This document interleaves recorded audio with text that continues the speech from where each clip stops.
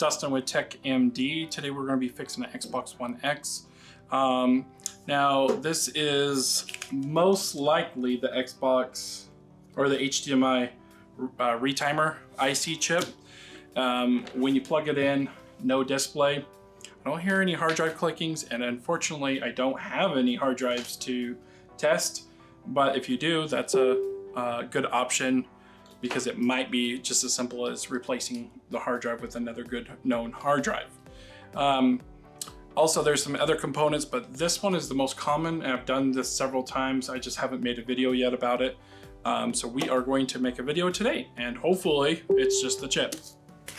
So yeah, this is the chip itself. And you're gonna need a T9, T8, or T10. I recommend the T9 because it works pretty much on everything in here. But these are technically T10s. And to be honest, I have no clue where my other bits are. We're gonna go ahead and just remove the warranty tag, as this is expired already.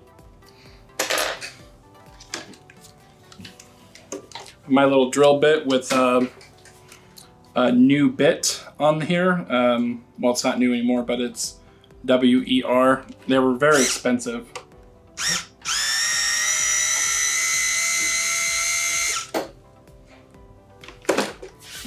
Well, this thing does not want to set up.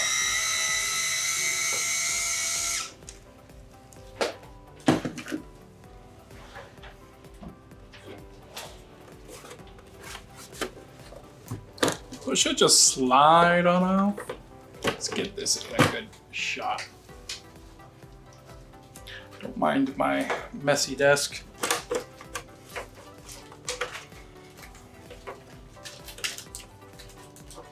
So this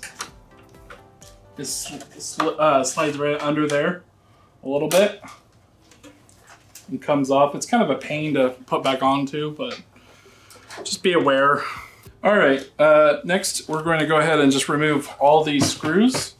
You don't have to remove them all at once, but I like to personally. And then I just try to keep them organized based on how I find them. Best way to do that is to have another pad off to the side, or try to organize it over here.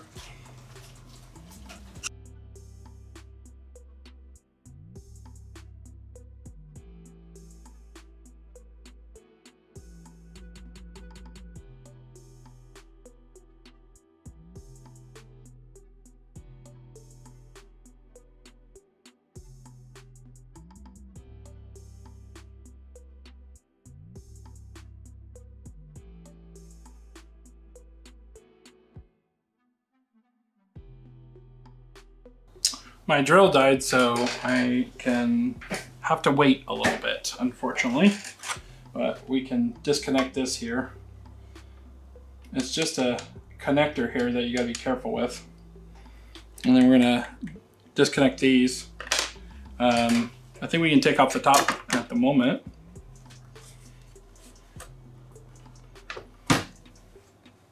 Or the bottom, I should say.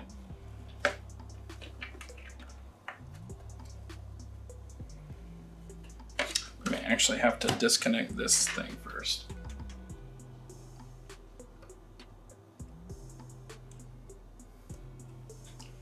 Just carefully lift up that tab. And pull that out.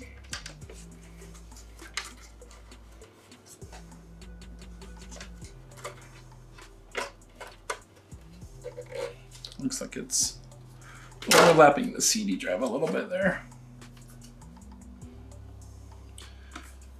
And we got 2 screws here, and then these side panels here we got to remove. So another 7 screws, 8 screws, but unfortunately my drill's dead, so I'm going to wait for that to charge for a moment. Got my drill charged up a little bit more.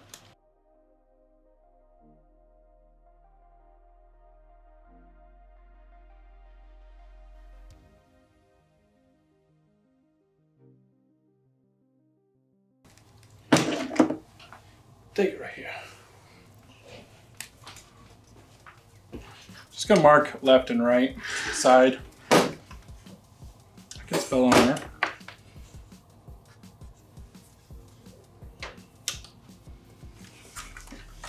Now, question is, did I do the same? No. Left top, right bottom.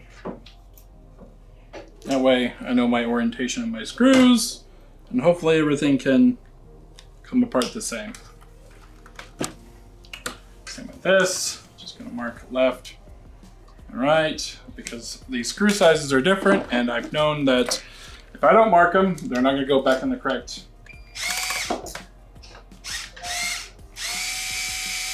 holes.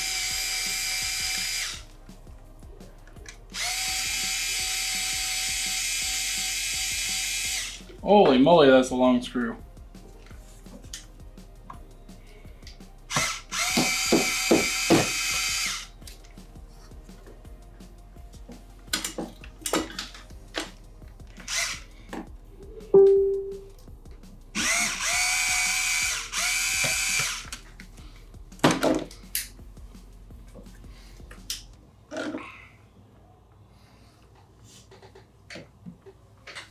Also, just gonna mark gold screws here.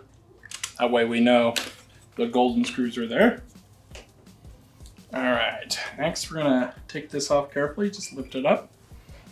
And set in our pile of other stuff. Carefully lift this piece up.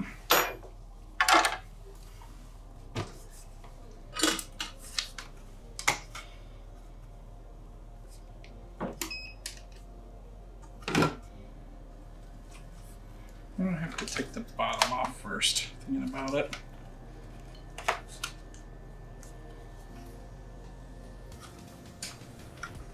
I swear you have to take this piece out though.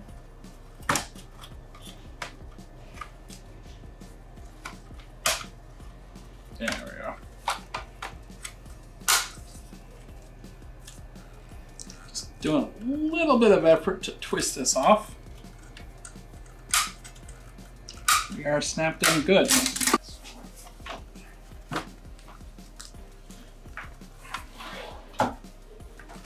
Maybe it's, yeah. There we go. We got the top off there. Could be bottom. I don't remember which way is which. There you go. Pliers.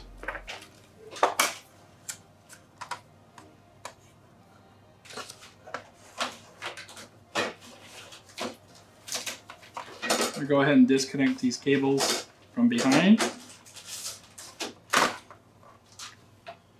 Make sure you grab all the wires to do that. Okay, now that we've removed the drive, let's go ahead and remove the hard drive.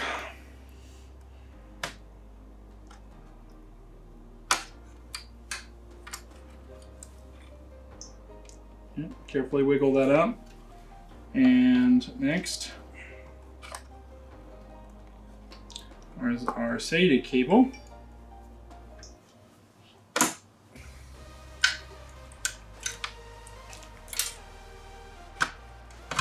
Should easily just come out since we removed all the screws. Our fan.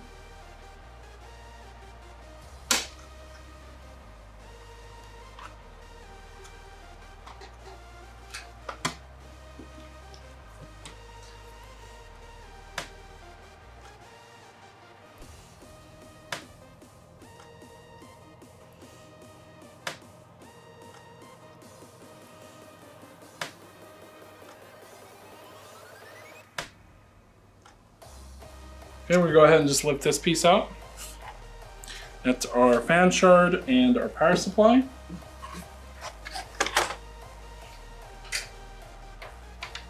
Okay, I just left those in there. You really don't need to remove them. If they get in your way, you can. And these are the T8 screws I remember. I'm not sure if my T9 screw will work here.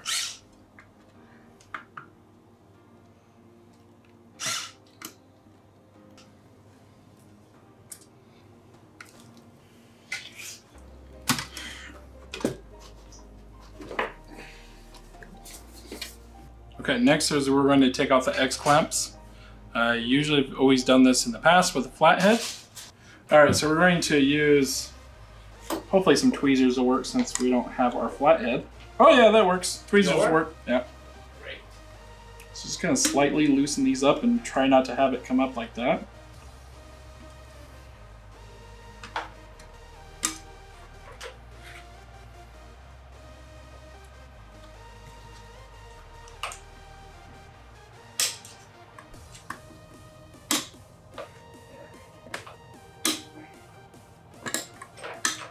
Just careful of these resistors right here. Maybe this works too.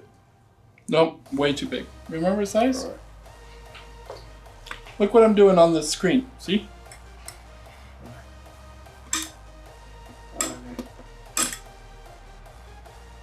Try not to let my tools slip either.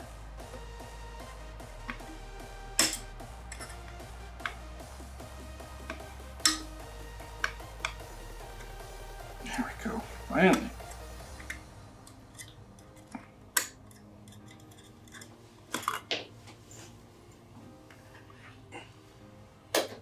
And should be able to wiggle this off as I remember. Yeah, just like that. Ooh, okay, let's push these through.